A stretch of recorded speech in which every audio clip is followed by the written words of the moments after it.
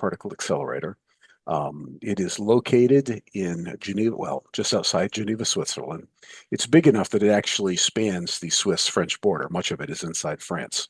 It is a ring of magnets, 27 kilometers, 16 and a half miles in circumference. It's actually just a tunnel. The tunnel is probably about, I don't know, 10 feet. So think of it as like a super skinny, very big bagel. Inside that tunnel are magnets, and these magnets cause protons to go around in a circle, and that's what magnets do. And so what we do is we have basically radio transmitters inside that make a large electric field. The electric field pushes the protons.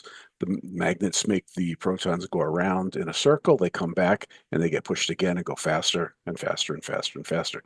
They go around about 11,000 times a second. And over the course of not very long, we accelerate it to near the speed of light. And that's what it is. It's just a big ring. It's a big racetrack for particles.